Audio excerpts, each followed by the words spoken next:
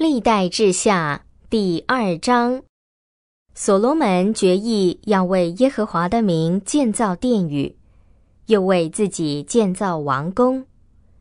于是所罗门选派了7万人做挑夫，8万人在山上凿石，3600人做督工。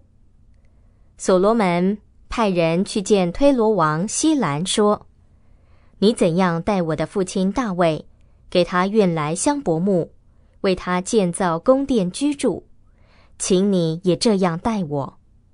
现在我要为耶和华我神的名建造殿宇，分别为圣献给他，在他面前焚烧芬芳的香，经常摆上陈设饼，每日早晚、安息日、初一，以及耶和华我们的神所定的节日，都献上燔祭。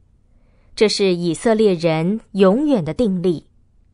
我要建造的殿宇必须宏伟，因为我们的神伟大，超过众神之上。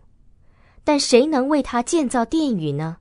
天和天上的天也容不下他。我是谁，怎能为他建造殿宇？我不过在他面前烧香罢了。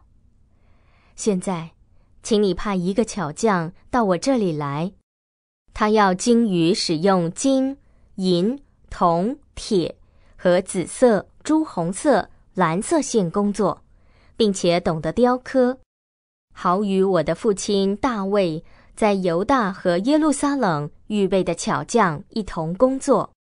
又请你从黎巴嫩运送香柏木、松木和檀香木到我这里来，因为我知道你的臣仆善于砍伐黎巴嫩的树木。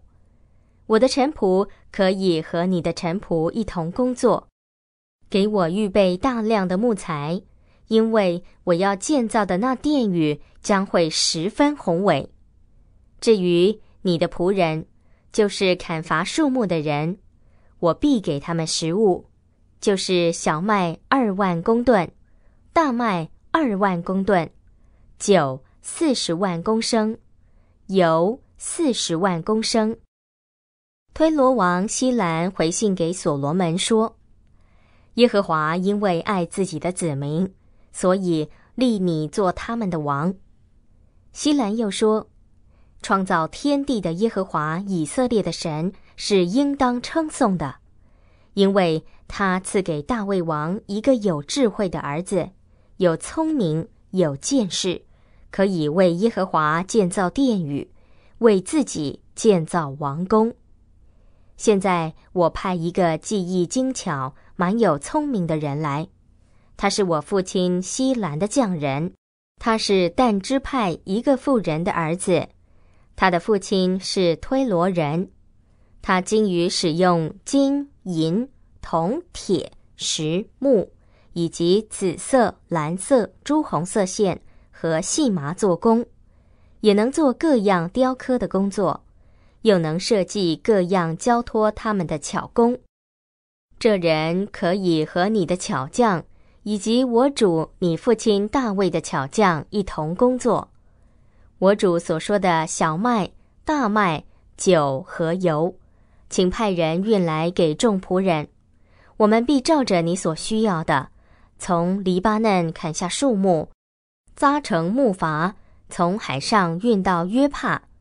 你可以从那里把他们运上耶路撒冷。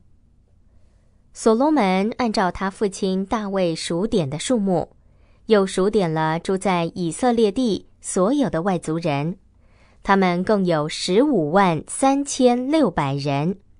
他选派7万人做挑夫，8万人在山上凿石头，3600人做监工，督促人民工作。